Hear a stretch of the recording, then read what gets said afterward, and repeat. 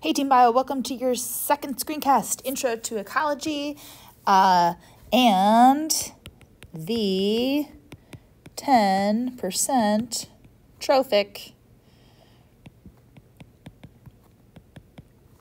rule. Okay, last screencast was all about energy and nutrients, how energy flows through the ecosystem, and we need a constant supply of it. Our supply of energy is coming from the sun, for the most part, and nutrients flow around the ecosystem. They are recycled. So the same atoms that made up the dinosaurs also make up you. Okay, today's screencast is going to be all about how energy is actually flowing through the ecosystem and the 10% trophic rule. We'll get there. Okay, so first of all, this depicts a food chain. I'm sure you all have seen a food chain before. In this food chain, we've got a very simplified food chain where we have a sunflower that is being eaten by a grasshopper, which is being eaten by a mouse, which is being eaten by a hawk. So that's our simplified food chain. You know from last night's screencast that the very bottom layer of the food chain, we call these autotrophs because they are self-feeders. They perform photosynthesis and they build the organic compounds that make up their bodies using that chemical reaction. Everything above the autotrophs are the heterotrophs.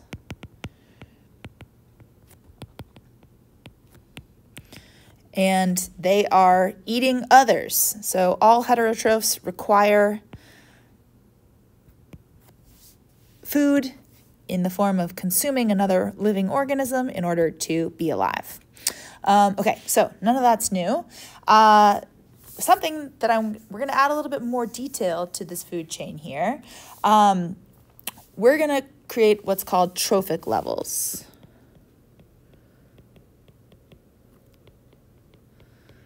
And we're going to give those different trophic levels names. Okay, so our first trophic level is level number 1, and this is called primary producers.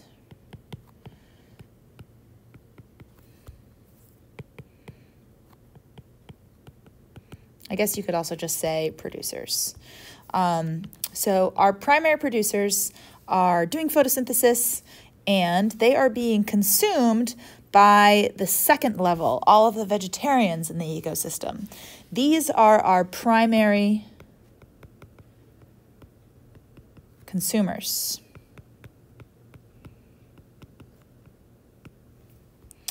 So kind of confusing. The second level is the primary consumer. The third level of trophic level are our secondary consumers.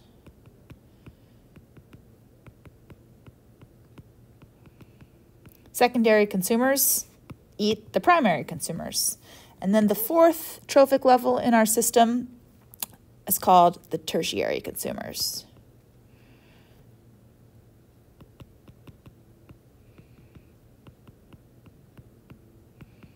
And unsurprisingly, the tertiary consumers consume the secondary consumers. Okay, so a few definitions to get through before we jump into the 10% trophic rule. First of all, primary productivity. It's just a fancy way of saying the total amount of sugar produced by photosynthesis.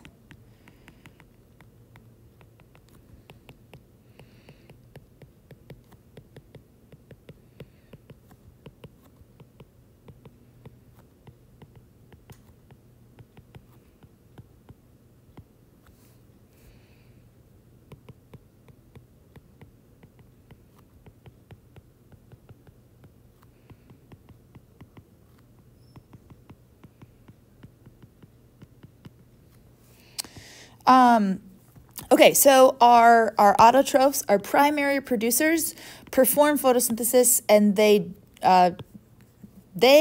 basically set the energy budget for the entire ecosystem. They determine how much primary productivity happens based on how much sugar they're able to produce via photosynthesis. So this primary productivity, this kind of sets the energy budget for the ecosystem.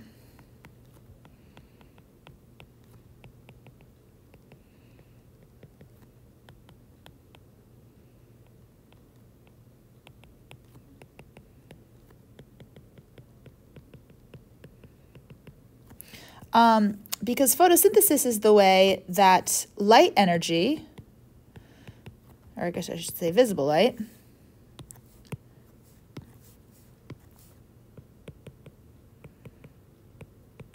is converted to chemical energy.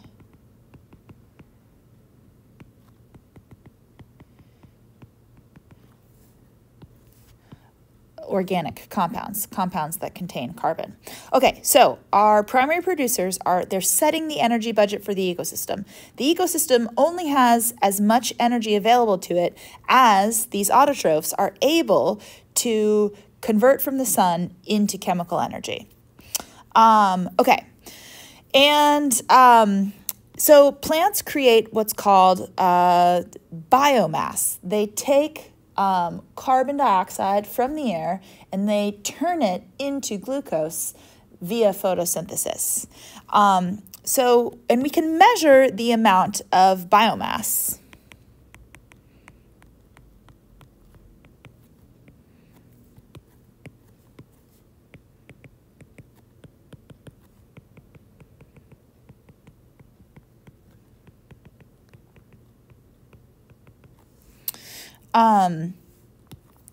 At every level. The way that you can measure biomass is by dehydrating something, like letting all the water evaporate out of it and then burning it. You can calculate the amount of biomass based on the amount of heat that is released through burning that thing.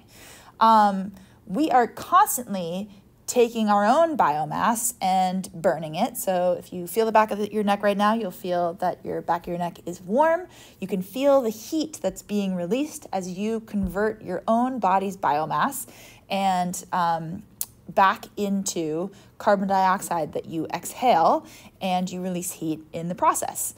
If you don't eat more food, you'll burn out. You won't have any more energy to burn.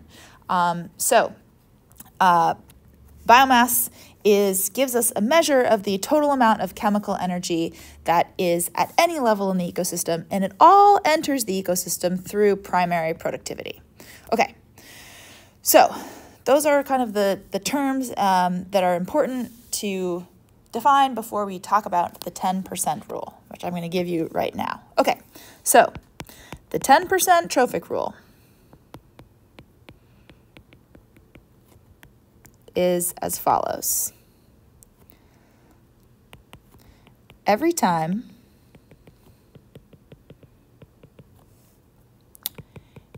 you move up a trophic level,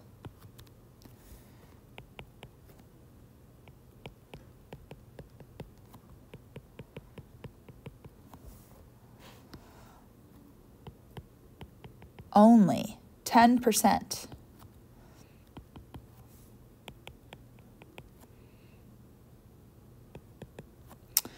of the chemical energy remains.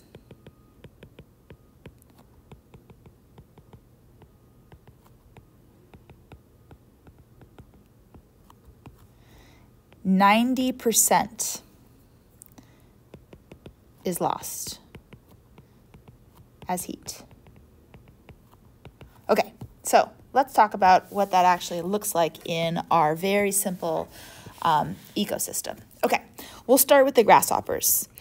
The biomass of the grasshoppers, as you can see, is 1,000 joules of energy. It's contained within all the bodies of these grasshoppers. Now, these grasshoppers, in order to survive, actually had to eat 10,000 joules of sunflowers. Let's just say they had to eat 10,000 sunflowers. We'll just make everything, the body of everything, 1 joule here. And even though these grasshoppers in our second trophic level are primary consumers, even though they consumed 10,000 joules of sunflowers, only 1,000 joules of that energy is trapped in their body as chemical energy. In order to live and hop around and do their grasshoppery thing, they were radiating out heat all the time. And so this giant 90% of all this energy that they consumed was lost as they just lived their lives.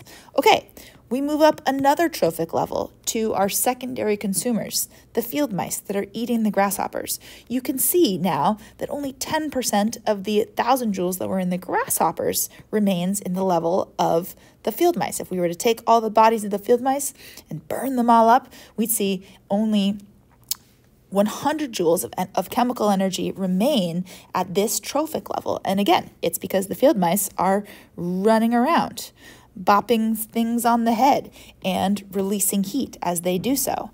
Okay, we move up one more trophic level to the level of the hawk. Again, you can see that even though the hawk had to eat 100 joules of field mice, only 10% of that, so 10 joules, was passed on to the body of the hawk, because the hawk, just like the field mouse and the grasshopper and also the plants, is releasing energy as heat. Now, there could be something that eats the hawk, but if that was the case, there would only be a teeny tiny sliver of energy left at the tippity top. It would be we'd have to make this so tiny, 1 joule of energy left at the top for some organism. And so this is why food chains end, because when you get to a trophic level, let's say in our ecosystem, it would be so inefficient to eat hawks.